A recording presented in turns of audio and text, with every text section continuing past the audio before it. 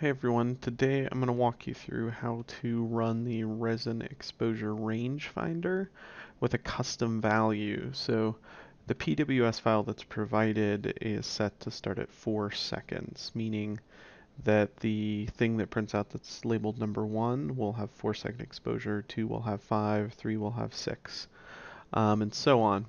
But say you want to test a resin like Soraya Blue that has much higher exposure times. You're going to want to start at a much higher number than 4 so that you can see the higher exposure times. So to do that, you're going to want to download the RERF STL file, which is linked in the description. And this is going to allow you to slice the file yourself. Now the trick is when you open it here, it isn't aligned correctly on the build plate. And the way the RERF works is that it divides the build plate into 8 quadrants and exposes each of the 8 quadrants differently. So it's important that we line this up correctly because there's obviously 2 ways that you could line this up on the build plate depending on how we rotate it here.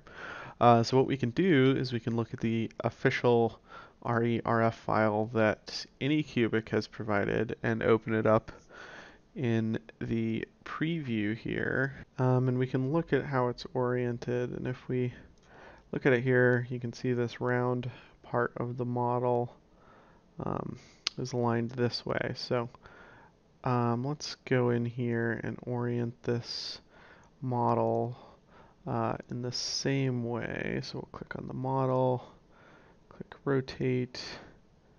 Let's try rotating at 90 around the z-axis. And so I either got it wrong or right. So what we can do is actually slice the file. Let's just call it test. And we're going to see if it lined up. So if we click preview here, we should be able to view it in the preview window here. As we drag up, we see that the circle here matches up with the previous one, where it's on the same side of the build plate, so we're good to go. Now you see here that my normal exposure time is set to 13.5.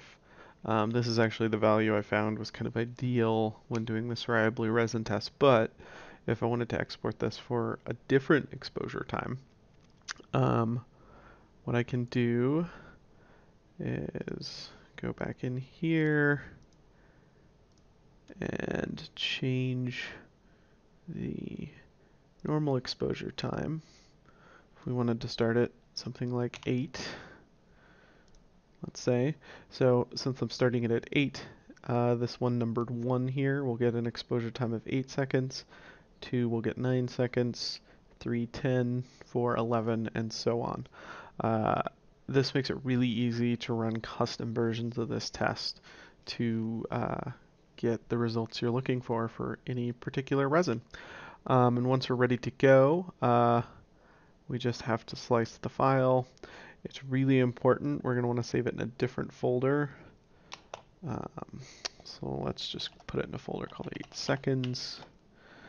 And we have to call the file RERF, all capital letters with the underscores, .pws. So we'll slice it, save it to a USB drive. Anycubic recommends that you delete everything else off of the USB drive. And then you should be good to go to run custom resin tests on the Photon S.